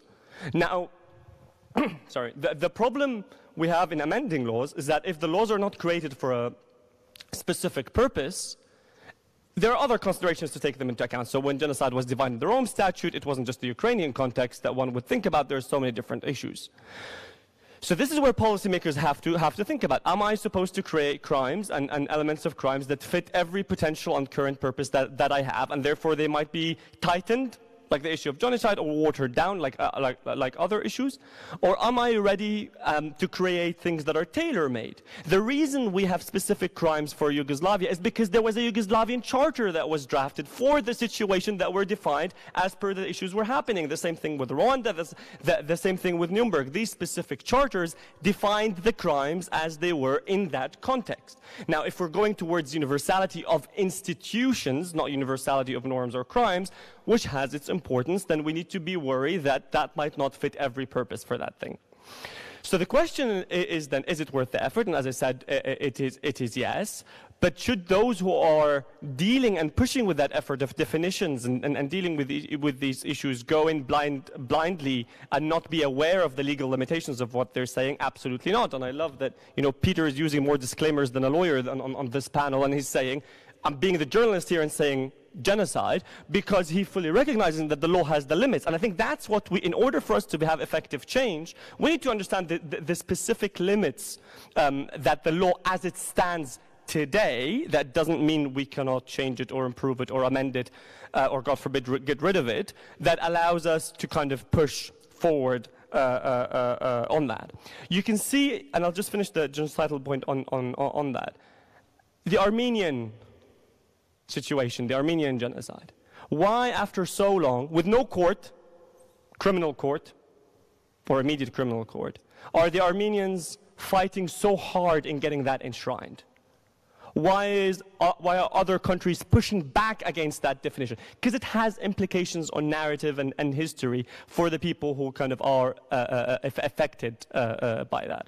If I can, just in 1 minute, I want to deal with a very quick point that Ambassador Van Schaak mentioned about this issue of custody, very briefly. I don't know of how many war criminals hand themselves in. Right? So let's put aside that the idea that this is how you get custody, let's just put it aside, that I'm sorry, I did a mistake, I'm handing myself in. And I'm also not sure how many criminals get kind of, in custody commandos, Tom Cruise style, where people come down and just hitch them up and send them to court. So how do we actually get these people? I mean, I live in London. Harrods and shopping is a way that you can, people travel in and you can get them, fine. But let's assume you don't check your name for ICC arrest warrants before you're booking your BA flight to Heathrow. Let's assume you're smart enough to actually check whether you're wanted or not. How do you actually get custody? If looking at the majority of cases, is that these accountability efforts have added so much political pressure on the entities harboring them that some sort of either internal transition or external transition gets them handed in. They get extradited, coups happen, people arrest them, and so on. And so the question is, while we know there might be immunities on kind of certain individuals, is it not worth putting that pressure, adding that weight, in order for these people to become such a heavy burden, a reason for lack of development, a reason for lack of funding, like Omar al-Bashir was, for people to be able to act. And while that is happening, while we might not have immediate custody, accountability of the Reckoning Project, the way we see it, is not just defined by, as I said, by the ability to have a court processes. A lot of, and including, I've spoken to diplomats who know Russian diplomats very closely, and they love this idea of being a state and their diplomats being active and going around. So when you're confronting them there and taking away that international legitimacy, that is a form of accountability that you're able to do. And that's why we engage with UN special procedures and we put the kind of diplomatic machinery of the Russian, because you're moving from a state to a regime. In Syria, when people used to get arrested at the checkpoint and slapped by officers, they used to say, "Nihna ad-dawla ulak." We are the state, not the government, not the regime. We are the state. And so when you're taking that away through different processes, that might hurt certain diplomats, honestly, far more than if there is an arrest warrant against them. Because all of a sudden, no one's speaking to them. Remember, when we were at the OSCE, we had a diplomat saying that the Russian diplomat raised his hand and said, "No one spoke to me about this." This is a Russian diplomat saying no one else spoke to them after they were consulted and part of kind of every process on this. So we must be, we must remember that while issues of immunities are important, they're not necessarily a barrier, and we must remember that it's not necessarily a bar to investigation. It might not be even a bar to arrest warrants. It might be a bar to trial, fine. But the value of actually going that far today for the issues of narrative and for the issues of justice and making it so hard is absolutely worth it. And that's what we push for at the Reckoning Project. Thank you. I'm going to go to the audience to questions, but first I'd like to go to David Simon, who is a member of the Reckoning Project board, but also more importantly, in his role at Yale University, the director of the Yale Genocide Center, and from Yale Jackson. Can someone bring him a microphone? Because I just would like him. Oh, there you go. He's right there. David, the genocide is such a murky definition, and we were just standing talking about another war in another country and vaguely discussing it. Talk to us about Ukraine and the issues surrounding whether we are going to call it genocide or cultural genocide and what you see as happening. Sure, thanks. Is this on? Yeah. Okay, great. Yeah, it's and thanks for calling on me. And by the way, everyone on the panel has been spot on about this. Nothing to disagree with at all there. So I hope everyone was paying attention there. I guess I have three main thoughts on genocide in Ukraine. I'll say each briefly. First is Clause 2E of the Genocide Convention, forcible transfer of children. That's as plain language as you will find anywhere in the 19 articles of the Genocide Convention. It's what, 6 or 7 words, forcible transfer of children, qualified but with intent to destroy a national group in part. The Russification element, to me it's not cultural genocide on top of defined genocide. It is defined genocide. The Russification is the intent to destroy the culture in the context of forcible transfer of children. Secondly, on cultural genocide more broadly, it's not a existing, recognized crime unto itself. It was something that had been considered back in the 40s, but was not added to the convention. And yet we have signs of a lot of acts that seem to be destruction of schools, libraries, places of worship, and not just in Ukraine. It's frequent in instances of international crimes, international conflict. I see that as perhaps something that indicates, as with the Clause 2E, the forcible transfer issue, I see that as a potential sign of intent. If you are destroying culture, it's because you want to destroy the group as a group. And that is sort of, it qualifies the other crimes, the killing, the infliction of harm, et cetera, that are defined in the Genocide Convention.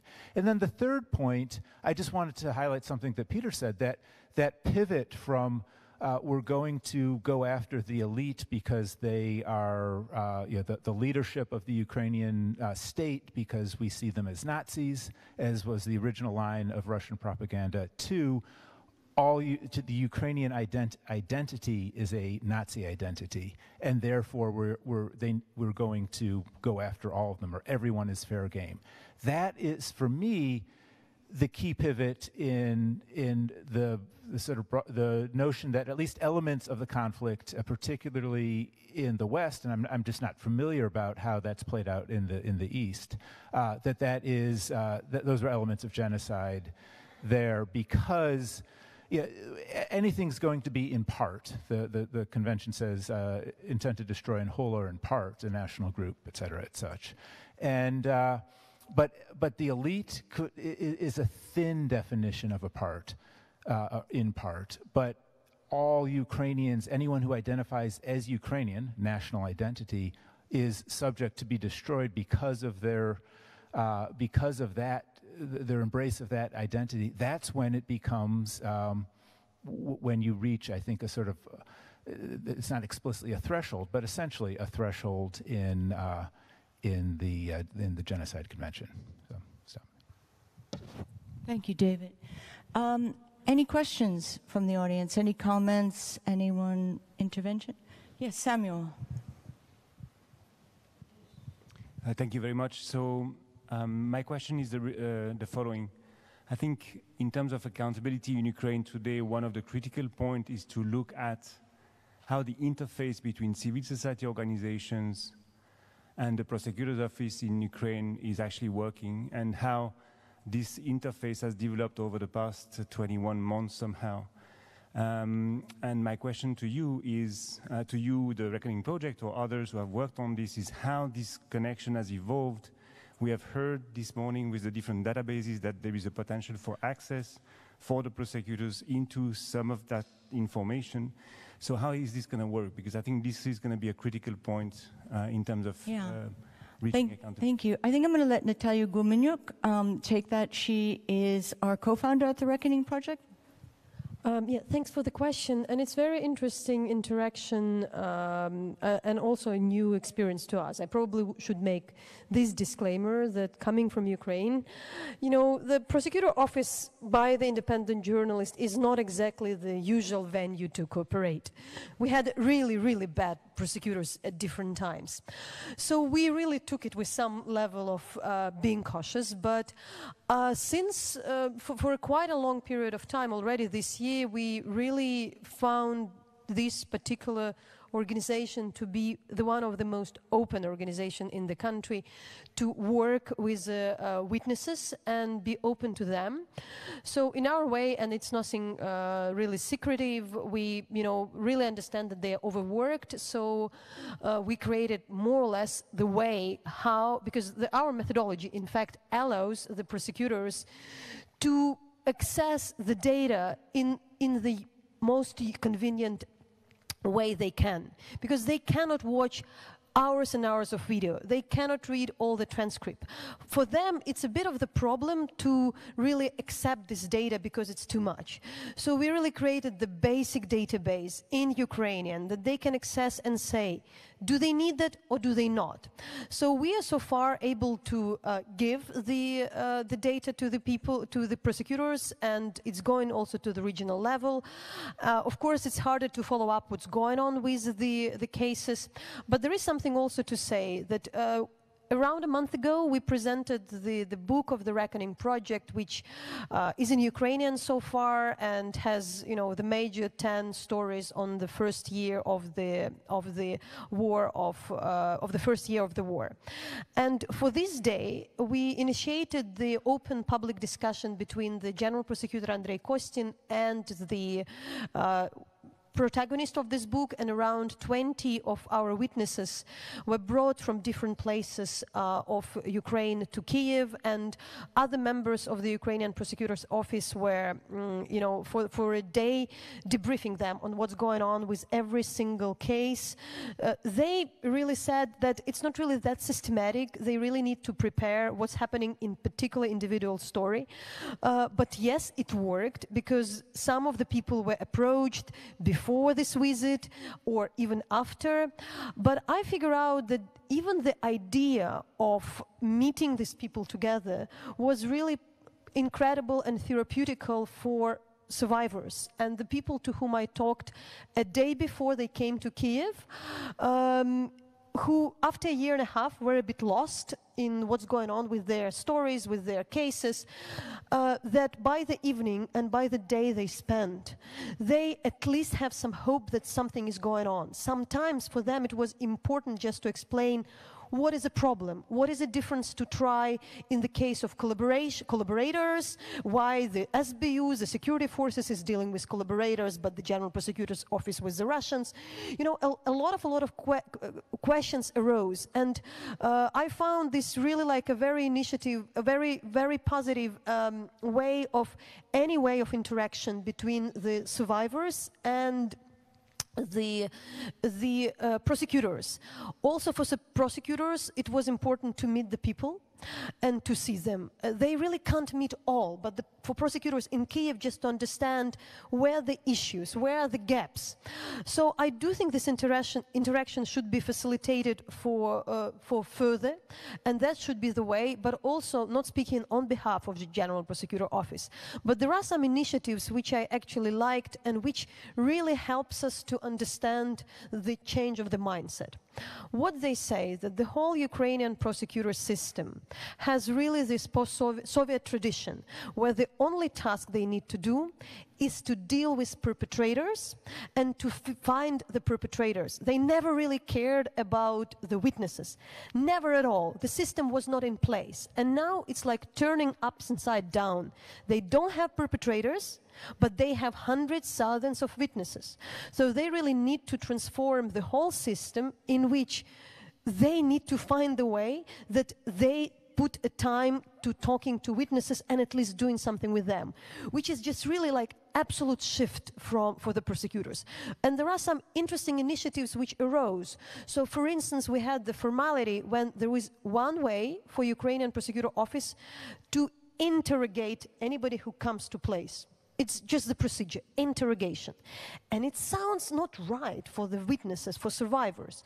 So they just now introducing the idea of the witness interview instead of interrogation.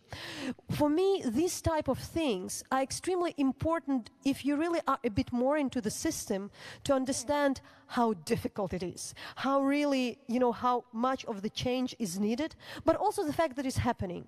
And so therefore, I'm also would be the ones who would say, I know how it's difficult for them. I want the prosecutors to do more, but you know, to see this whole complexity, that's also could be very, very helpful. And I think it's also could be born from this type of the interaction as we had, because they wouldn't understand it without dealing with us or other civil society groups.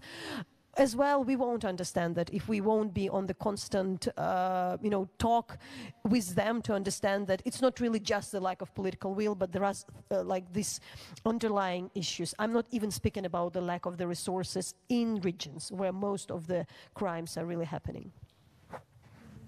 Yeah, so just to add a few things upon that. I mean, honestly, the current you know, prosecutor general, our experience with them is that they've been very open, very encouraging, very much available to meet, to discuss.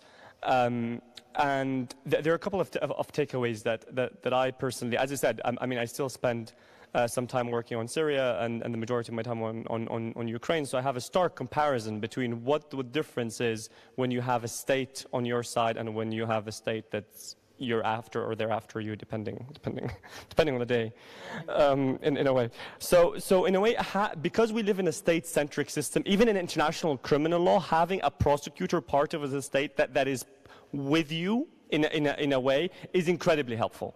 It's incredibly helpful for storing information, it's incredibly helpful for extradition requests, it's incredibly helpful for mutual legal assistance, for being part of a joint investigative mechanism, a task force, the list goes on and on and on. And what I've seen is that the Office of the Prosecutor General has been very, very open when they feel that there is an added value of engaging with civil society. And I mean, we're lucky, I can only speak for ourselves, that they've been engaging with us quite extensively, asking for the witnesses, being able to interview them, and so on. And we also consult them when we are thinking about our own cases, where we need to go, because as you know, some universal jurisdiction cases, one of the criteria has to be that the case is not investigated elsewhere, which when you have hundreds, 100,000 cases being investigated, going through the list and saying, can you look whether this one isn't in order for me to be able to bring it somewhere else, is also part of the challenge. In a way, that's something that we did not have an issue with in Syria, because none of the cases are investigated, so you can immediately go to universal jurisdiction or international courts here. You have to make sure sure that the prosecutor general is not looking into it, which is a challenge but quite important when it comes to collaboration. And because this is a frank, open panel, I'd also say, a message to kind of civil society and mainly to civil society colleagues is that we need to humble ourselves a little bit when dealing with the prosecutors around the world. Because I've seen NGOs and colleagues that I hold very dear that come with ready dossiers and say, open an investigation now. I have the full case, I've been working on it, and so on. No half-decent prosecutor is going to do that. I'll be worried for prosecutors who take cases from me without questioning them. I'd rather they question, and then I can prove the point, rather than them accepting on face value the evidence that I've put together, because part of the legal process is due process. Why don't we convict people in 6-minute trials? Because it's not about the conviction, it's not the word trial, it's not the word court, it's the fair trial, it's the due process, and the prosecutor needs to be able to do their job. And that might mean that civil society might hold off on doing something that they think is useful when it's not. So consulting law enforcement when designing the project, and there are a few donors in the room, and I'd hope that insert their criteria before they fund, in terms of consulting the stakeholders, understanding how to make use of that evidence, collaboration and working with others, being able to say, what's useful for the prosecutor is not actually an in-depth interview that I do. It's a screening interview that then I can do a preliminary analysis of it. Or is it an in-depth interview? It might be either. It might be one time an in-depth interview on an issue, but a screening interview on the other. And that's the kind of humbling that we need among civil society in order to be able to really do what is most beneficial, if we think engaging with the prosecutor isn't beneficial. And in the case of Ukraine, I think it is, given the examples that we've had with them. So definitely very important to have that collaboration, and very important to reduce the work, not increase the work. We're very good at suggesting ideas. We're very good at suggesting projects. Oh, here is a new crime that is neither in your code nor an international system that I want you to look at. Probably the answer would be no. And so, but if I come with something, research, something decent, something that they can add, that they see the added value to, something that isn't within their strategy, something that might inform them, the answer would be probably. And I think that is our role in working with law enforcement and the prosecutor of Ukraine, who, as I said, is very open in engaging with civil society. Thank you, Samuel. Anyone else from the audience who'd like to pose a question? Raji. Thank you, Ibrahim, for this amazing talk. And it's actually food of thought and small thing, because I had a lot of beautiful ideas, but there's something that is nagging on my head, and I'm taking the chance because we have an amazing scholars and practitioners about genocide. I need in my work something that I can measure. If I don't have something I can measure, I can't create an argument to send it to my legal team. So when I go back to the genocide, there is an element of time. And this element of time has to show some kind of a damage that is irrecoverable. But in our discussions in Gaza or in Ukraine, it's always about a certain one element or two elements or certain act that we are trying to measure to see, is this act of deportation of kids damage the population as a whole or as a part, or damage a certain element within them that it's irrecoverable? But what happened if we have more than one element working together? None of them alone is damaging the population as a whole, as a part. Like if you look at Chernobyl, if we look at Kakhovka, okay, there are war crimes, we can argue about that. But what happened to the population that lives in that area, and now the life is so difficult and hard for them to stay in that area? What is the effect on them? What if the effect of a continuous bombardment, when it makes the life of the population is so difficult that the population is now decreasing? And this is there is element of time. So to me, as a practitioner, I need something to measure. So this is my question. What should I measure in such a situation? Thank you. Who wants to take that? Peter. No, that's what I ask him. What do we measure, Raji? Like, what do you want us to measure? Well, one of the innovations we'll be doing around the children, for example, a lot of great organizations are working on the subject of the children, but we're going to look ways to look at the impact on society more broadly. And I think it's very important, exactly, especially in something like genocide, what is the overall impact on the fabric of a society, which means we have to start using other tools beyond just here's the crime, here's the perpetrator. How do we start doing that larger analysis? Yeah, and Andrew Gilmore, do you want to add anything about transitional justice in terms of this? Is that the next panel? Okay. Ibrahim, do you want to take that? So, two quick points on the idea of measuring. First, even in a domestic car theft, loss of a job case, in my British barrister hat, we struggle to measure. Like, loss of income, how do you measure that? Loss of opportunity, how do you measure that? Like, I mean, there are guidance and so on. So I think we need to be very careful, and that's what I meant by the success metrics between domestic and international systems, where the idea of success is very different. So while we need to measure something, that something needs to be defined in that context so that we are able to say, in this context, this is how we're measuring because of these issues. But that is never a kind of a very easy, straightforward case. It never is. The second point, regardless of how you measure, and regardless of what the crime is, as I said, people will always if the perpetrator makes it to the trial, I can guarantee you they will have one of the world's best lawyers defending their case, because they can afford them. And these lawyers will tear the arguments apart. And so there are always ways to argue. So the question is, are we looking for an argument to do it, or are we looking for an argument not to do it? You'll find both. I find it incredibly odd that in this day of transitional justice and international criminal law, we're asking for the suspect list, we're asking for evidence beyond reasonable doubt, in order to think about, we're raising technical issues of immunities, in order to think about whether it's worth it to establish a court process. In all other situations, these three things came after. I mean, I'm dealing with a separate issue, and they're like, do you have a suspect list? I'm like, that's for the court. That's not necessarily for us to be able to look into. So, the idea that I need to have a waterproof case that suffers from no technical issues, that is fully measurable before beginning a process of accountability, if I can be as cynical as that to say, that's what perpetrators would want. Because they would overburden the system, they will push propaganda, they will put their lawyers to publish blogs about how that's not necessarily legally arguable in order for us to question the efficiency of that process in the first bit.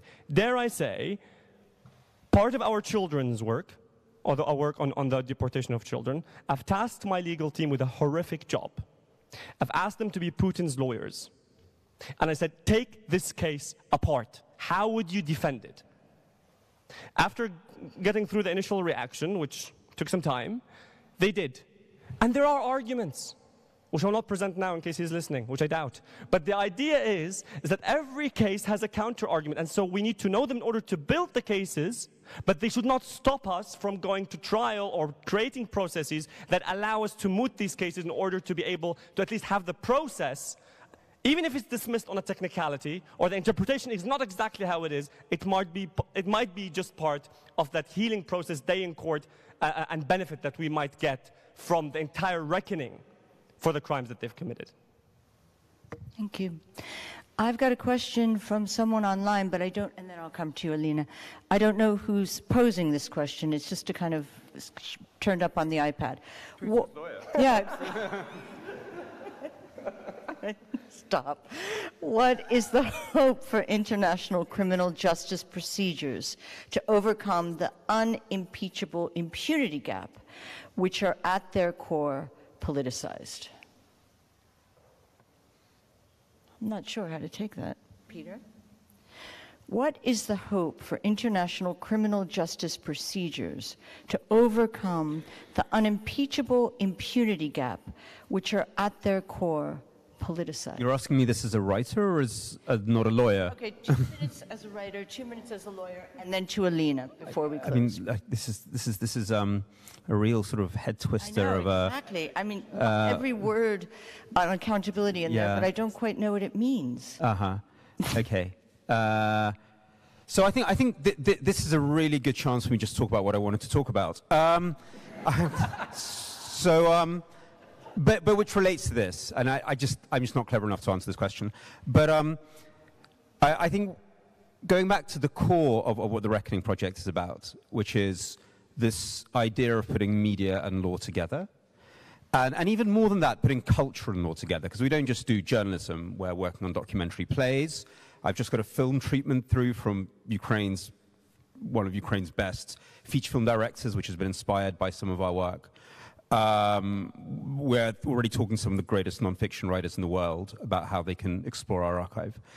But talking about something like genocide, I mean, you know, for me, it's obvious why genocide is so important. It's one of these rare moments when the law gave culture a way to talk about ultimate evil and define ultimate evil. And these things are so deeply embedded with each other. And, you know, there's many ways that we work together in the sense that, you know, we do stories to keep an agenda going, to make it easier for the prosecutors to build cases. That's a very linear relationship. But there's a much deeper relationship. Obviously, the cases we should do first are the ones that are inside criminal codes. Of course, the ones we're thinking about most of the reckoning are the simple cases: torture, critical infrastructure, bombardment of civilian objects. But the way we can feed into thinking about these potential new areas about cultural genocide, whatever that means, the responsibility of propagandists, I mean, that's something that has to be done in culture. That's something we have to talk about as a culture, understand, digest, before it gets anywhere near, I think, sort of lawyers taking it forward. And I think just in our conversation today, we've had a hint of how these things all play together, which I think why Reckoning is something new and necessary. And it's really summarized in Janine, who is a writer, a literary nonfiction writer. She's a great writer, but also somebody who is completely embedded within the very kind of like, you know, stringent logic of international humanitarian law. So I hope I answered that question. You did a great job, Ibrahim. So there are two words that bother me in that question. Not bother me, that are I think worth dwelling into. Hope and unimpeachable. And I think these are the two things that, again, perpetrators want us to feel. Lack of hope and the fact that impunity is unimpeachable. And I think the two things that we need to be very careful of is giving in to those two things. And it's easier said than done, because when atrocities are being committed, and we know exactly how they're being committed, when they're being committed, so well documented, and we're unable to act in the speed that these crimes, much quicker, we're acting much quicker now, but still not at the speed that the human level would be able to say that this is some sort of accountability, we might lose hope. And if we lose hope, we give up, and perpetrators will definitely have an unimpeachable impunity then, because people would have given up and saying, what is the point? And that is why part of the Reckoning Project is to be able to keep the stories and appeal to people. And these might be small success stories. Small, but success. Something that at least the wheels are spinning in a specific way. Coming from someone who's working on Syria, because we didn't have something like the Reckoning Project that sheds lights on the process and the small successes, people are like, what's the point? Why should I engage on this? Why should I give my evidence? Why should I get re-traumatized? Why waste my money? Why fund this? And so on. And I think that's dangerous. That is very dangerous, because as we can see, things can shift. And red carpets can be rolled out again, as what we have never imagined in the context of Syria. So in a way, I don't think I think there's a lot of hope. And this is from someone who was there when chemical attacks took place in Syria and was under barrel bombs and was in Kiev and was working with a lot of victims. I still think, maybe I'm crazy, but I still think there is hope. Because I've seen already things turning, in a way. It just depends on how we define successes. And then the political will point, another wrong assumption to make is that politics don't change. So there's no political will. There might be no political will today, but there might be political will tomorrow. Politics change. I think that's why they're called politics. There is always new political realities. And in democracies, the political realities are largely informed by the population, or largely involved by public interest to push on accountability. And that is where at the Reckoning Project we believe in kind of the local testimonies and making publications on local journalism. And we're going to focus on Global South countries. We have a full project now on Global South countries in order to trigger the political interest for the politician on the top say, I might not care where Ukraine is, but I have an election coming. And this seems to be an issue that some of my crazy population care about, and therefore it's within my political interest to look into this. Political interest is created, and the people that create it are here in this room. So the political dial can shift. The journalists, the lawyers, the governments, the people within the civil service are the ones that decide whether there is political interest in something or there isn't. So in a way, that is all part of the process of not giving up in creating the political interest for accountability. Because I know what would happen if we don't do anything, and if we do lose hope and believe that there is nothing that can change. And I think Putin knows as well what will happen. Thanks.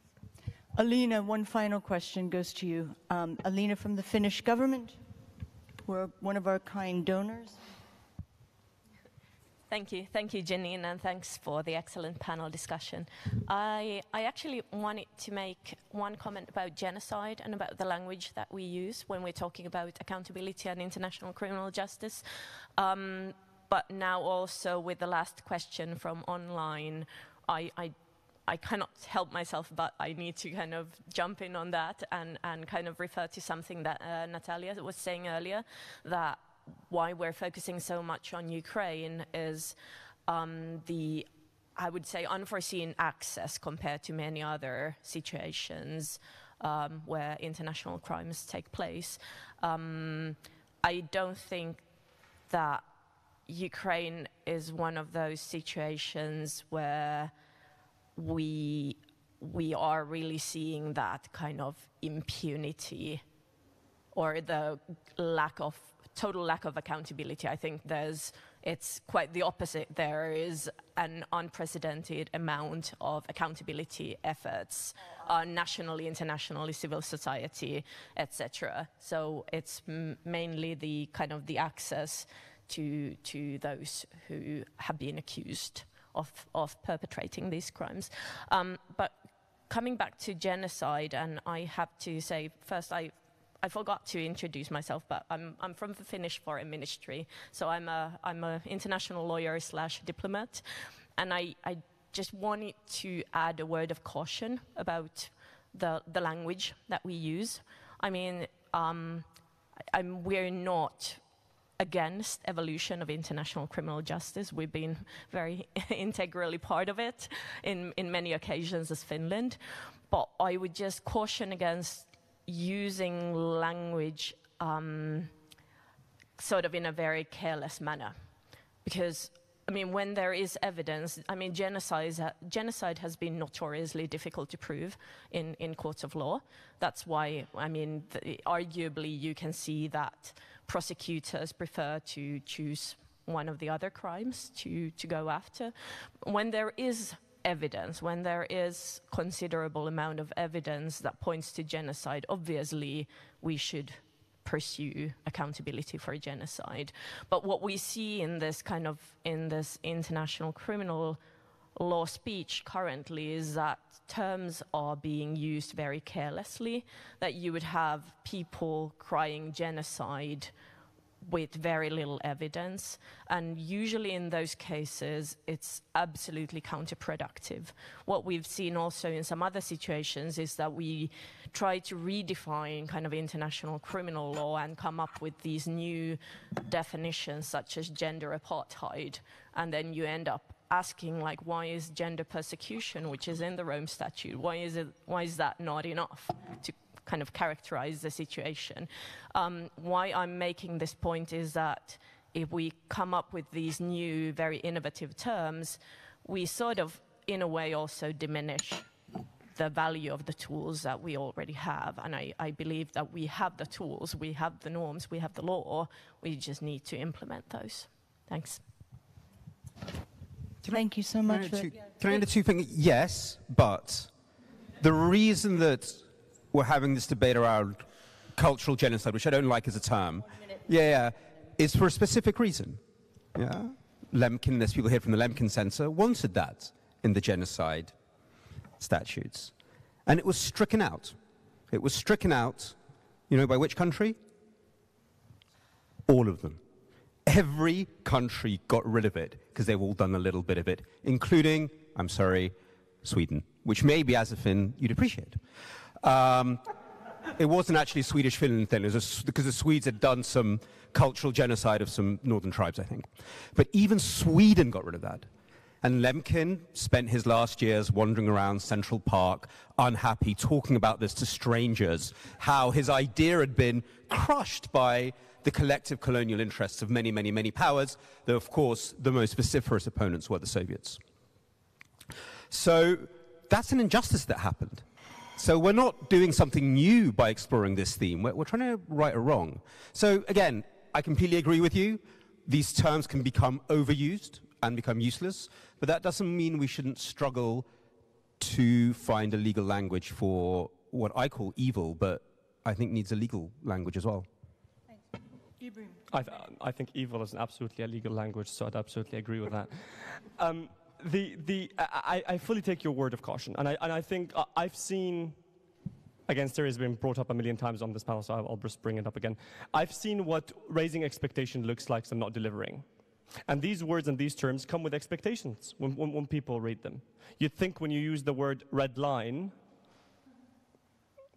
people are going to react, or there is a genocide, or whatever it is. People feel like the international community might come now, and might do something, and might save me, and might be getting out, and that's not necessarily the case. So fully agree on the idea of making sure to manage expectations, and that is why, again, part of the Reckoning Project's actual operations, which is also on paper, and I know you know it because you've seen the papers, is the articles before they get published, they get run by me. And I wouldn't stop using a word that might not be necessarily in law, but we would make sure together that the way it's described doesn't explain it as what the law is today, and therefore there's a consequence on it, but may able to be part of the debate on the issue, because creating the momentum around it might be creating the political interest in order for law kind of to develop or not develop in that case. But absolutely agree that managing expectations of the people that we're talking about is absolutely at the heart of this. And we need to be careful, in a way, not to raise the expectations in a way or toss around terms that then either give perpetrators an easy way out and say, no, according to the elements of crime 23(1)(c, that doesn't hold, and therefore they look like they know the law, and therefore they're successful, and things get crushed, and victims will come to the lawyers, and why didn't you tell me about 32(1)(c? Whatever 32(1)(c is, don't look it up, I don't know what that is. But the point is that we need to be careful about what we're saying for those legal purposes. But that doesn't stop us from developing, with the right disclaimers, with the right contextualization, issues that are facts that are happening on the ground that do not necessarily have the right qualification as the law currently stands. I think we could debate this all night, but we're at an end here. So thank you to the panelists. I think Sevgil is gone, Dr. Van Schack is gone, Peter, Ibrahim, Natalia. Thank you so much.